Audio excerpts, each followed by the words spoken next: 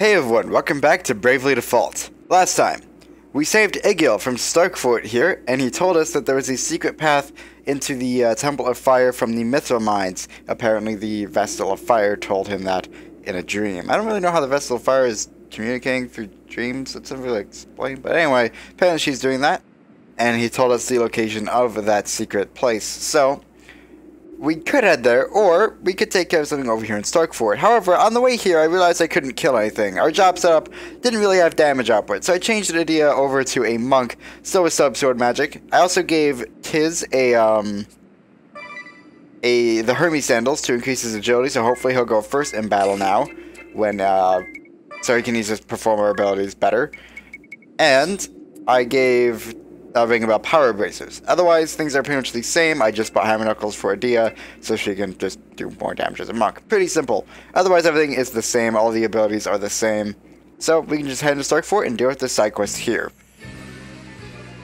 So when we first entered here and we were looking for Egil, Ringabout commented that to the east was a prison room, I believe, and to the left, or to the west then, was a poison room.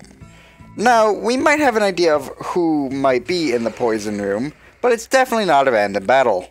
The one problem with having Adia as a monk is that monks have very low MP, so she can't really use much sword magic before she runs out, but it should be okay, maybe, I'm hoping. Another problem is right now we really have no one to tank hits. Granted, I don't think we really did before either, because Adia definitely couldn't do it, she was a ranger. What was Ringabout before? He was pirate. Yeah, none of those can really tank hits, so I mean, it'd be nice to have like a knight or something to do so, but it's not that big of a deal, I suppose, overall. So before we go forward, you'll want to have poison resistance on every ally. I don't have enough star pendants to do so, and I don't have Adia high enough here in Freelancer to have poison immunity, so we're not going to have her have any resistance to poison. She does have Inner Alchemy as a monk ability though, so she can heal herself of poison if she is inflicted. So we should be okay. The other three can't be poisoned at all, so they're fine, but Adia, I'm a little bit worried about it, I'm not going to lie. Curses! After all the glory I brought them, they packed me off to the boondocks to patch up wounded soldiers! All's fair in war, I say! Victory must be achieved at all costs! That is what war is all about! Show respect for the enemy! The goal is not simply to kill! Bah! He's far too old to spout such childish nonsense! Pride and honor are merely shackles on the battlefield! Oh no! Has the Swordmaster disposed of the Master Sample at Grab Keep as well? I wouldn't put it past him. He always was a hard-headed one. Fie! We could have wiped out the shield bearers with it by now! There is nothing else for it. I must develop a new toxin. I have plenty of test subjects here after all. Surely no one will miss a few dozen wounded soldiers.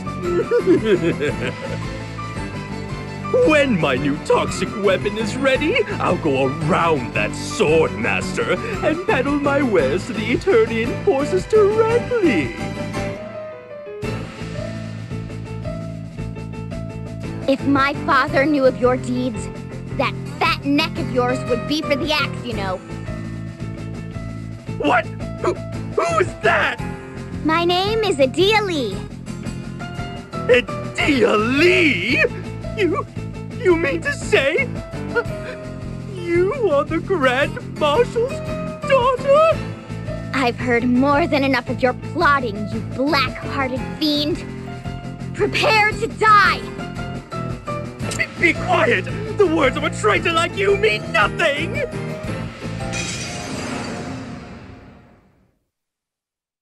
Yeah, this person's fucked up and heartless, Jesus Christ.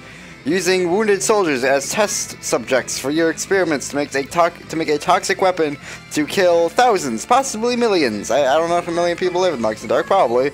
But anyway, coming in this fight, you'll also want to have a white magic level 9 and Dispel, which you can buy at Heartschild.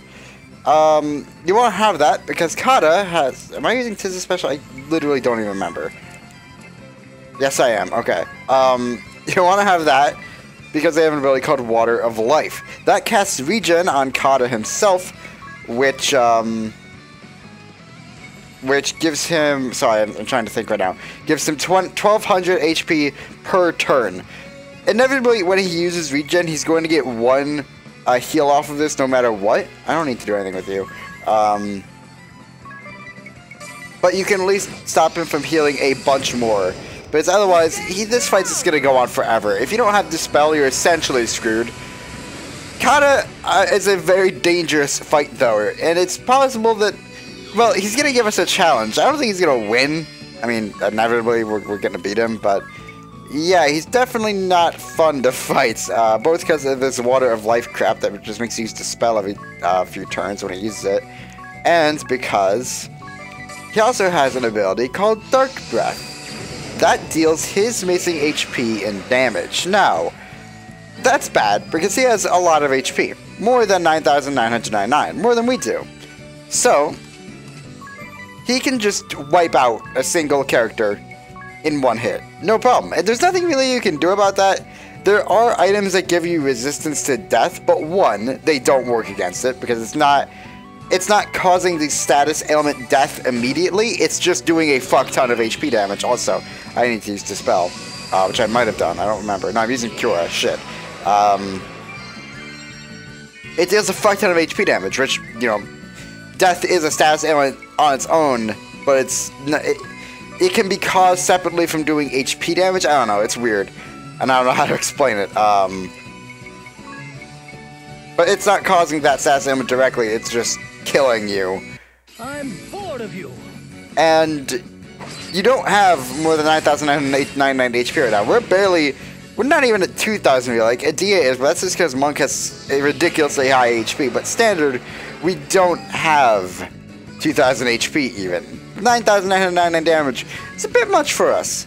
Later on in the game, we actually can weather it, but for now, not so much. Do I want to do anything? I guess this is Quara. I don't really know what else to do with it. I don't really need to. I just want to default with you. I honestly haven't even been paying attention to what we've stolen, if anything. Okay, so he's using Dark Breath. There it is, and that's ring about that. Yeah. And later on, yeah, I only done 5,000 there, but later on it's going to deal... Oh, it's going to deal a lot more. Luckily, he did have to Brave to do that, so we have a free turn here, basically. So we can go ahead and raise Ring-a-Bell, the Sage's Staff, and then just run a couple Curas on Ring-a-Bell and Adia. And with Adia, we can use Inner Alchemy to get rid of that poison. Especially since she's really low in health, so she really can't deal with that poison right now. She's probably going to die if she does, if I made her. Well, actually, I don't think the poison would do 400 damage. That seems a bit much, but it'd still do quite a bit and be really, really bad, so we don't want to deal with. Just continue default. You, well, out of our special, so it's attack, I guess. Try and get as much off it as possible. Poison that potion. Of course! You use it on the one person who doesn't have poison resistance. Fuck you! Piece of shit. Like, can you use it on literally anyone else? Because I would heavily prefer that. Also, Ring-a-Bell, could you steal anything, please? Because that would be fantastic. Right, so we should probably get physical defense up, I guess. I just really hope he doesn't use Dark Breath on Anyas, because otherwise we're out of our Dispel. We just can't do that. So that would be bad. So please... Okay, Phlogiston, this is a fire attack item. Oh, boy. Okay. At least you don't have to use MP to raise people. Please. Okay, good. Thank you. If you're going to attack anyone, that's the ideal one. They defaulted and they had poison resistance. That's perfect. Physical defense isn't really going to help us. I guess I'll just go for physical attack. So, you raise Ring-a-Bell. and then run cures on him and Dia. And you just continue attacking, I guess. Hopefully you can land some crits and get your special up, but I don't think that's going to happen. Alright, so everyone's back up to decent health. I mean, really, as long as we have more than like 500 HP, we're good. Because otherwise it doesn't really matter, because he can just wipe us out. One hit, Dark Breath. I hate it. I hate it because it's not really fair or fun to deal with. It's not like, oh man, I wonder like what strategies I can do to counter that. There's none. There are no strategies around Dark Breath. You just have to deal with the fact that you're gonna die in one hit. Okay, they were only carrying a phlogiston. There is nothing worth stealing from Qada. Good to know. Now Ringabout can actually attack and we can maybe do some damage. Unfortunately, yeah, our team is not exactly a damage dealing team right now. I guess we have double damage, we can go and do that. Even though he's probably gonna just like wipe out Ringabout right now. Hold on, yes, okay. That's worse. That's significantly worse. Phoenix down, potion. Because I think we actually have to specifically use a potion for that one tutorial quest we have. We also have to use ether and then a magic, so I guess we should probably get that out of the way while I'm thinking about it, because I'm not going to think about it ever again. So, ether. Actually, you should probably use that on Ringabout, so you can use more double damage. Ether and Cura. Double damage and stack. And this fight's probably going to go on for a while. We're not dealing 1,000 damage, 2,000 damage like we were before with the Ranger. So, actually, I don't know if you have to use the ether on the individual that's going to cast the magic. I really hope not, because that would be annoying. I really hope we can just cast it on anyone. It only counts. It only checks if you use an ether and then use magic in order. It doesn't check who the ether was used on. Hopefully that's the case. Otherwise, we're in a spot of a bother. I guess Scale Strip and just attack. We do have Adia's special. We also have Anius's. And we're probably going to have Tiz's soon enough. We're probably going to have everyone's. Well, Adia's dead. Dying does not get rid of your special, thankfully. So we still have hers.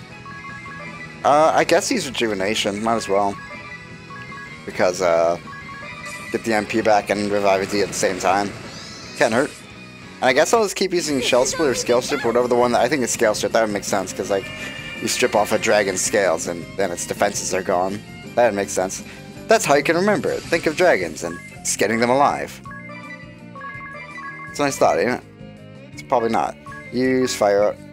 Use double damage a couple times, as many times as possible. That's Shell Split. And I think we already have the active, so we don't. Also, it's Shell Split.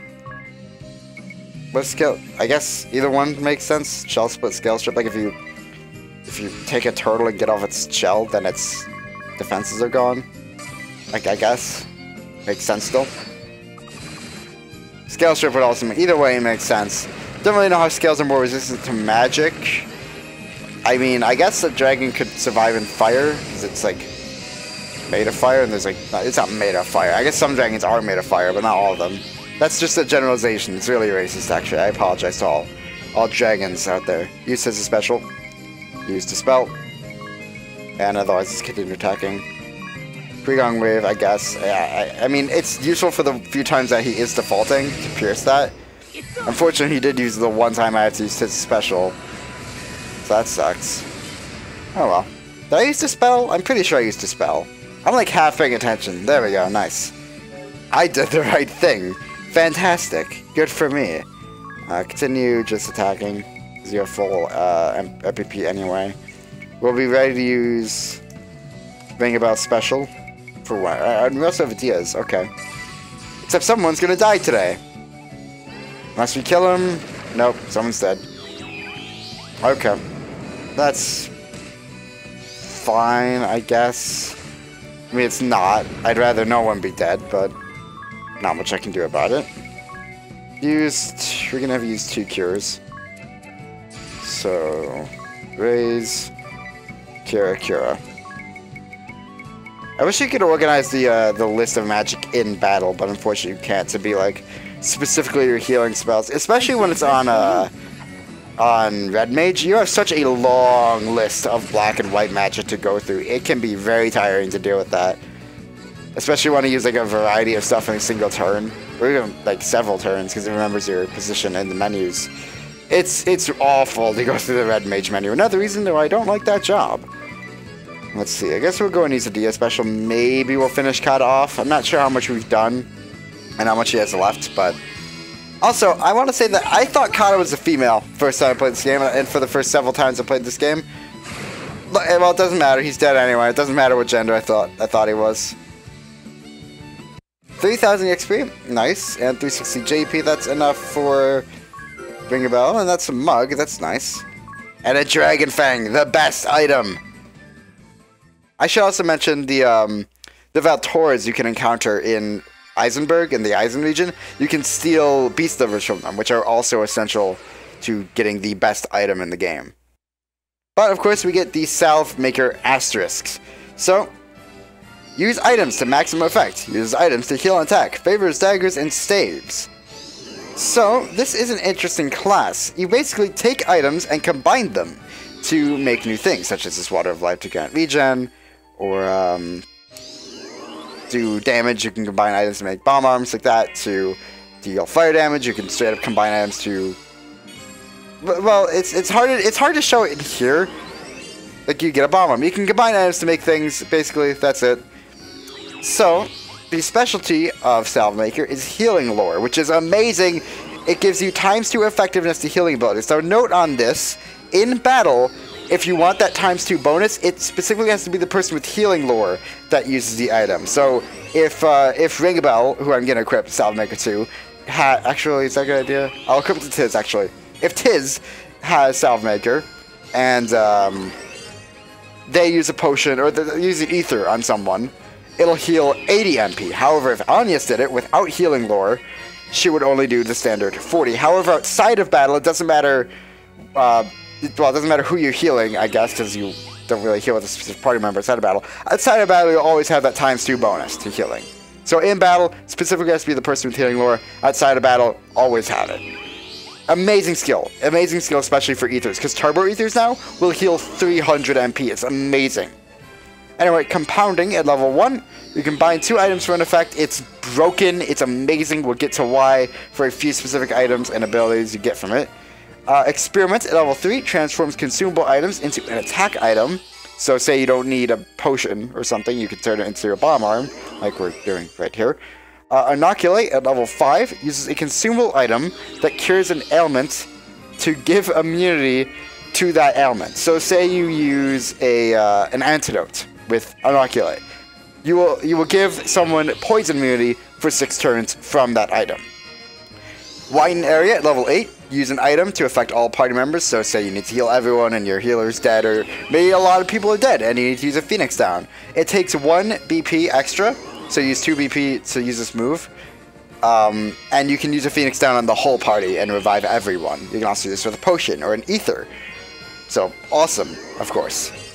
Healing low at level 9, already talked about that. Turn toxic at level 10. Poison and damage an enemy equal to the amount of a recovery item. So, we can turn a potion into a poison damage item and do 150 damage and poison the enemy. Again, very helpful. We can also use high potions and X potions. Auto Phoenix at level 11 automatically uses a Phoenix down on a KO'd ally at the end of the turn. Kinda helpful. You still have to have a Phoenix down in your inventory for this to happen. It's not like it gives you a free Phoenix down to revive someone. But still, cool. Makes you not have to think about doing it because you're probably going to do it anyway. And makes you have to waste a turn doing so. Very helpful. It's kind of situational in certain fights where it would be. It'd be helpful in this damn fight because, you know, you have to revive people all the damn time. But in certain other fights, it can be helpful as well. Collect at level 12. You get an item during battle. It's different by location. I'm not really sure what the area, like what items are by area. Maybe I'll try and find a guide on that. But it's kind of helpful. It's cool, at least. I don't know if it's really that helpful. Resurrect at level 13. Resurrect all KO'd allies with 25 max HP. Essentially, you widen area of Phoenix down, but without using a Phoenix down. That's all. Feel no pain at level 14. Your HP won't fall for 2 turns, but after that second turn, all the damage is taken at once. So, this is difficult to explain, but say you get into a fight, and the opposing party deals like 1,000 damage to Tiz. In those first 2 turns, his HP won't go down. But after those first 2 turns, he'll take those 1,000 damage all at once. It's useful for grinding, and that's about it. Because you obviously won't take any damage during that fight then. But otherwise, it's difficult to find a use for it. But still, really, really cool. So in terms of stat affinities, you're not really great in anything. You have decent intelligence and mind, which makes it possible to use magic with it, but not ideal, but still possible. And I might be doing that. I'm not sure if I want to have magic or performer as my sub job on Tiz. I'm gonna think. Oh man, I still want time magic though, because gravity is awesome. We'll see. I'll think about it. Anyway, arms aptitudes, you have great in staves and daggers, and decent in knuckles, kind of suck in everything else. You really should only be using daggers with this job though, because you're going to be using items all the time, that's your main thing. And you'll get your special built up easy with this job, because you're going to be using items all the time. So really, you only should be using daggers, unless you have maybe White Mage as a sub job on it, and maybe then go for staves. I can't really think of why you'd want to have knuckles on this job, but it's a thing you can do, I guess. And no armor aptitude, because again, you're not really meant to be taking hits or doing damage at all, so... Well, not doing damage with physical attacks at all.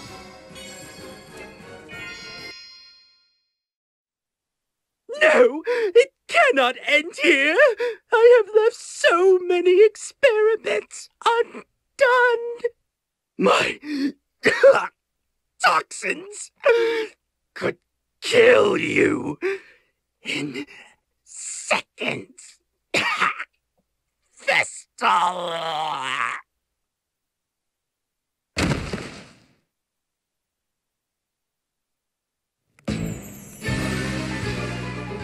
Right, party chat.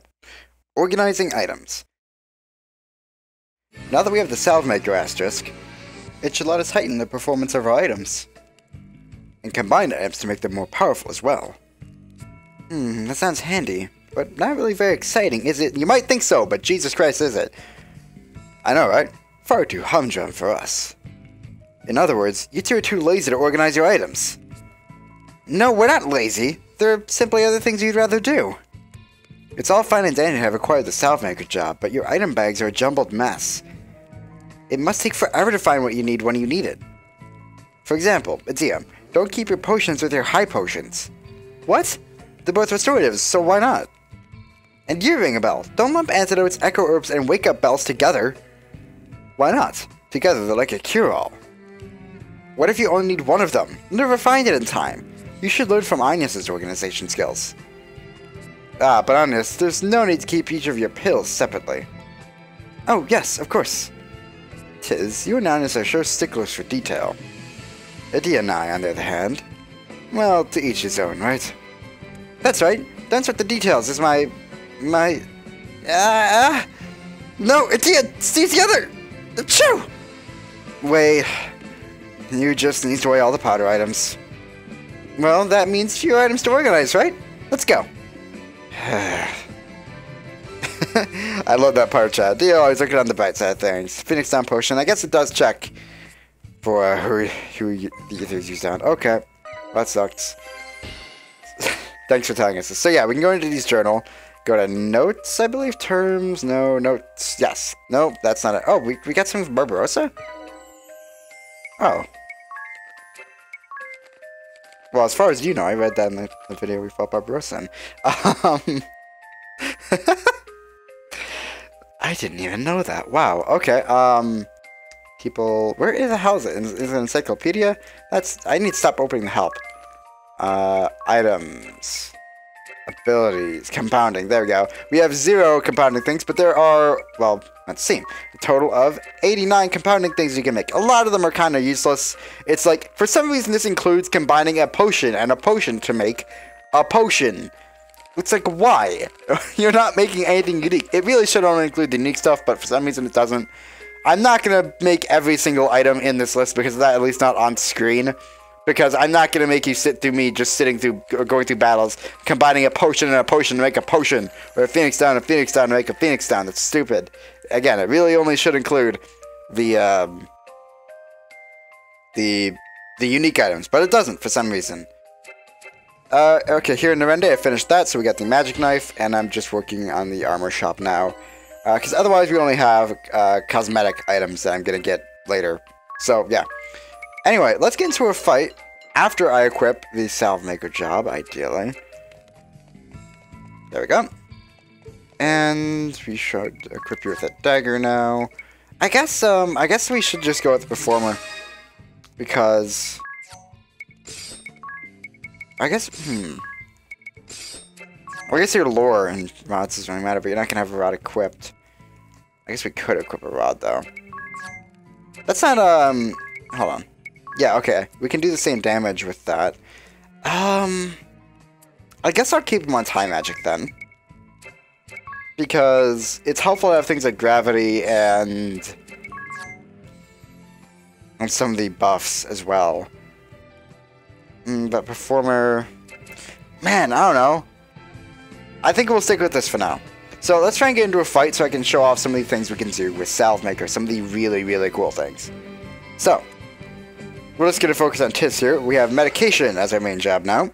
We can compound potion again to make a potion. Use this, you can compound 2 different potions to make a Water of Life. That applies to regen. I don't think it matters which one you do. It's always a certain amount. I don't think it matters which one you use. It doesn't heal anymore if you use like an X potion or a high potion. A potion and a Phoenix Down. KO restores an ally from KO and restores a lot of HP. You might as well always do this because you're probably going to heal them anyway afterwards. So just combine a potion with a Phoenix Down and you get a lot of HP back. Potion and Ether makes an X potion. However, you can also combine 2 Ethers to make an Ether that restores more MP. Which is kind of, I think it is the same with potions, yeah. You basically combine 2 potions and make a 300 HP potion, which technically then is a unique item, but it's like just not worth putting it in the list. Like we can do 3000 HP healing with X potions, but again, it's just kind of stupid that's in the list. 2 Phoenix Downs doesn't do anything special. Might heal more HP when you revive, but again, just combine a potion and Phoenix Down. Turbo Ether and Ether just combines the 2 into some combo, so you feel 500 MP. You combine Elixir to do nothing special. I think if you combine it with a Phoenix Down, maybe? Nope, anything with an Elixir just turns into an Elixir, okay. There are certain things, like if we combine Ether and an Ether and an Antidote, we get immunity to poison, which you can also do with any other item. So immunity to blind, immunity to silence, and we can do it the inverse. Wait, what am I doing?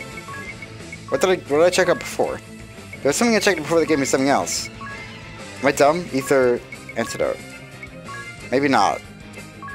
If we combine these 2, with Smelling Salts, that cures a wide range of things. So basically you can make a remedy if you combine 2 different status element healing items. So Ringo was kind of right. If you combine them all, they are cure-all. How combining eye drops and a wake-up bell turns into salt, I don't know. But whatever. Otherwise, remedy and anything else just turns into a remedy. So, the interesting thing comes with all these compounding materials, specifically for this. They can't be used in battle otherwise, so there's a lot to go over here. You can make a lot of different things. You can make a beast goat here by doing that. If 2 things are generally incompatible, you'll simply make a Rage Orb that deals minor damage and taunts a target, which essentially makes that so you'll more likely target the user. Otherwise, there's a lot of different things we can make from here. I don't know them all offhand. I'll put a list in the description of all compounding materials in case you're wondering. The one you really should notice or care about is Beast Liver and Dragon's Fang. This doubles someone's max HP and heals it to full. Now, that is amazing because it's not that great right now. I mean, it is. I mean, we'll get what, like 3,400 HP with Tiz or something. That's awesome. And of course, Adia is going to get like 4,400. That's amazing, but it's really helpful later on in the game when you can get like 15,000 HP or 20,000 HP because your HP is so high already from being such a high level. It makes this is why it would be helpful against Qada because you could survive Dark Breath because it's only going to deal a max of 9999 HP. If you have more than that, then that's awesome. Obviously, it wouldn't be helpful right now because you couldn't do that. You can't use multiples and like double your already doubled HP. It can only double once. But it is amazing. There's some other really cool ones I don't know offhand. Resistance to certain elements. Another thing are these things imbued with the power of an element. We can combine 2 of them, so we can combine 2 phlogistians to make a bomb arm, deal major fire damage. Same thing with permacrystals, water damage, fairy wing, wind damage, so on and so forth with each element. Mainly, Glitterbug and Dark Matter are important because they deal light and dark magic, which are very, very difficult to come by otherwise, and even when you do come by them, they're very, very expensive to do in terms of MP cost. And MP is a bit more of a important thing later on in the game. Well, money isn't as important later on in the game because you kind of already bought everything anyway. So you'll have plenty of money to buy these from the adventure if you've been working at the compounding shop in Narende. That should be everything. Again, there's plenty of different things you can do. The order of things you combine them in any way also does matter. So we did Beast Liver and Dragon Fang to make that Giant's Draft before, but if we do a Dragon Fang and a Beast Liver, we get Dragon Vim, which raises our physical attack by 50%. So the order you combine them in does matter. Again, if we do Beast Liver or Dragon Fang, we don't get Dragon Vim, but we get Giant's Draft. So that matters too. So there's a ton of different combinations. Again, I'll try to have a link in the description, or a list in the description of all the different compounding items that are, you know, unique. Because otherwise, if you just combine a potion and a potion, you just get a fucking better potion, which I'm not going to bother listing because there's no point in that. But anything unique, I will try to have listed in the description below.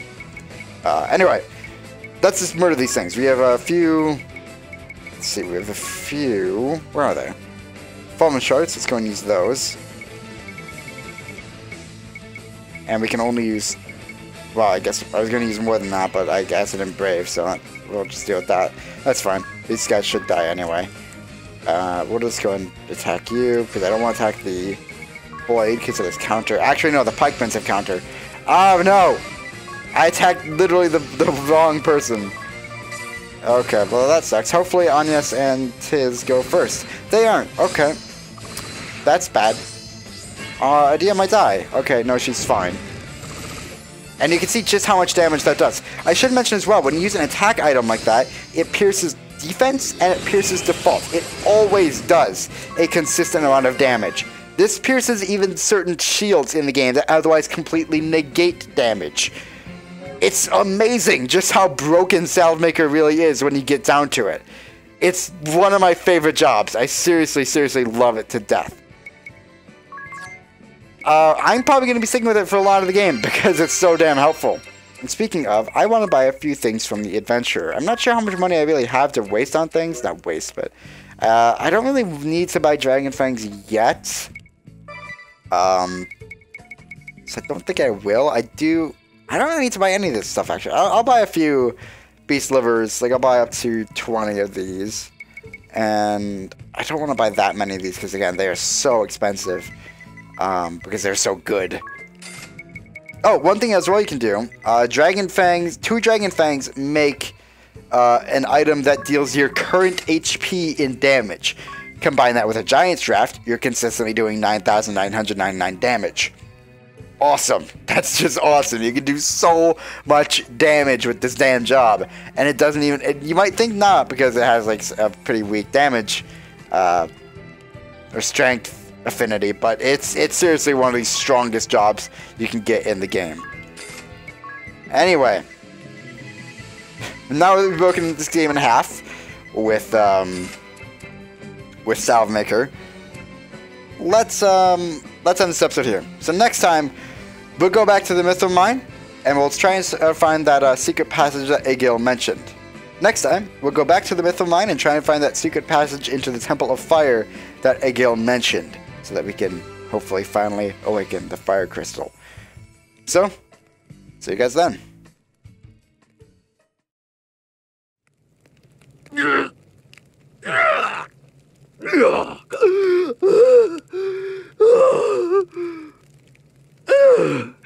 That was close.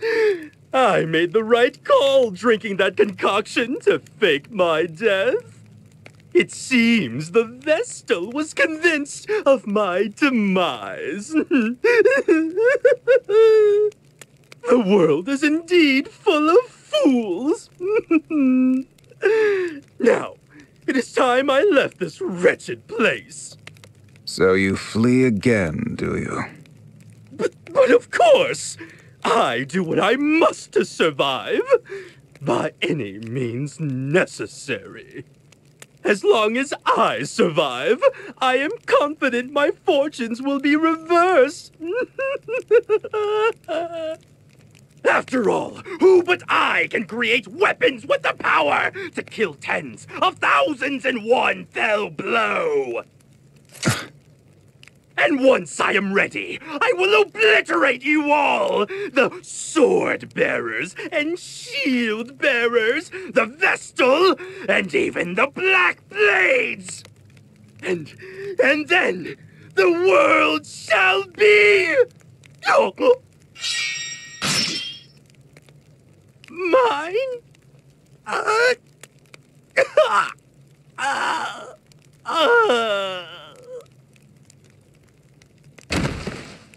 Not the world of the living.